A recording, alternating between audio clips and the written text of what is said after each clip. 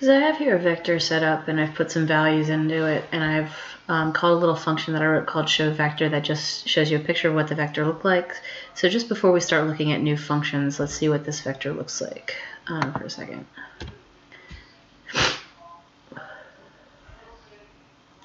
So in there I've got 10, 20, 30. Okay. So the first new function I want to show you is called pushback. And so here, let's call it, and it takes as parameter a value that I'd like to add into the vector.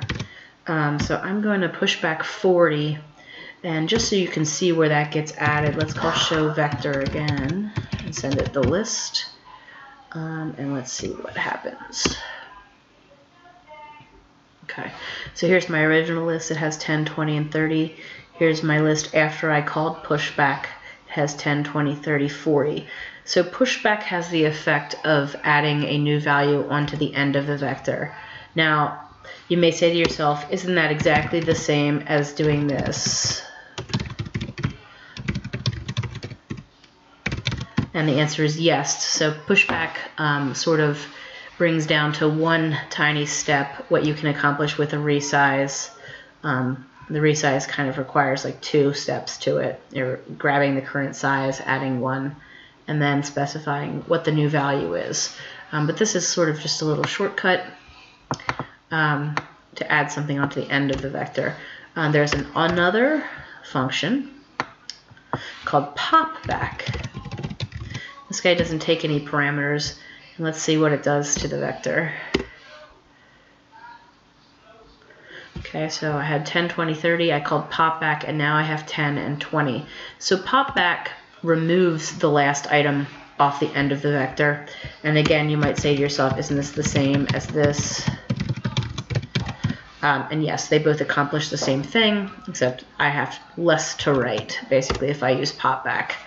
Now let's do a little test. Can I print out what got popped off the back of this vector? And the answer is no. So see how cout's complaining. So popback removes a thing, but it doesn't like give it to me. It doesn't hand it to me as an element. So perhaps I would want to have that thing before I removed it. There's another function. We're gonna save what was in there. It's just the word back. And so I can grab what was in the back before I pop it off, and then I can print it out. Or let's see, let's call this removed item. And let's see, make sure we got it. Let's see if that worked.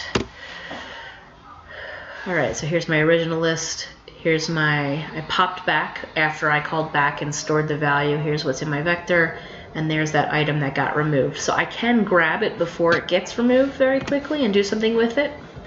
And then related, not really, it's because popback and pushback are all working on the end, but I can ask for what is at the beginning of the vector. And so I could just be like equals v dot front, and that will peek. I got a list. That will peek at what the first element is.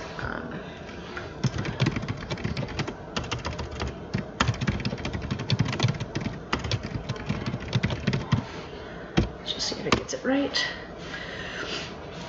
Yeah, so 10, 20, 30, my first item is 10. Now you might say to yourself, isn't that the same as writing this? Oops. Yeah, it is. And in fact, back is the same as writing this, right? List size -1. It just sort of gives me some little shorthand versions with which I can access elements. And the real reason for their existence is that there's this thing called a stack, and we've talked about it before when we were tracing recursive problems. The idea of a stack is a list where you really only operate on one end of it. So if you can imagine, probably the best analogy for this is if you're playing cards and you keep setting cards down on top of a pile, you're never working at the bottom, you're always adding on to the top. So if I'm playing cards and I have a new card to add, I would set it down on the table, and now that's on the bottom, and we consider the index 0 the bottom. So if we have another card to place down on the table, we wouldn't slide that underneath, we would put that on top, and so that guy would be at index 1, and another card would be at index 2. Oops, I should number these differently, but that's okay. You get the idea. So they're stacking up on top of each other. Now if suddenly I needed to use that and draw off of it, I would also remove them from the top, because that would be the natural place to physically pick them up from.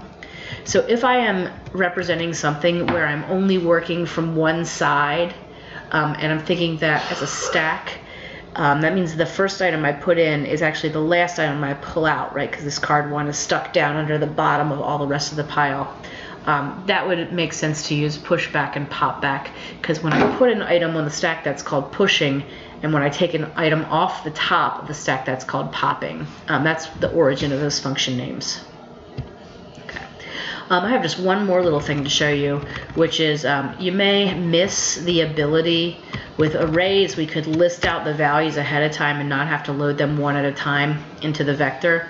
So there's a little cheat we can do where we essentially basically make an array with our starting values, because that lets us do this. So I can make an array that has my friends' names in it.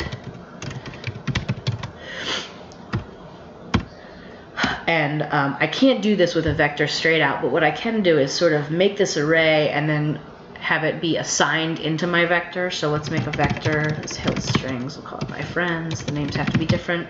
So this guy I create with no size, and then if I would like to take this array, which is now preloaded with these values, and shove it into my vector, there's a command for that, and it's the word assigned.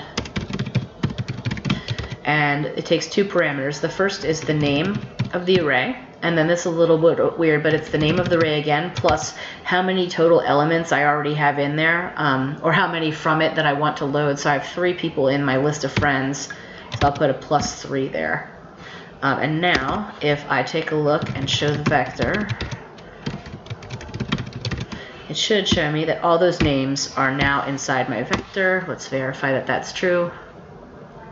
Yes, so I have all my friends' names now loaded. So if you have a list and you know what it is up front, you want to preload, this is a little workaround that lets you preload an array and then place those values into a vector, so you can take advantage of the vector's functions and everything like that.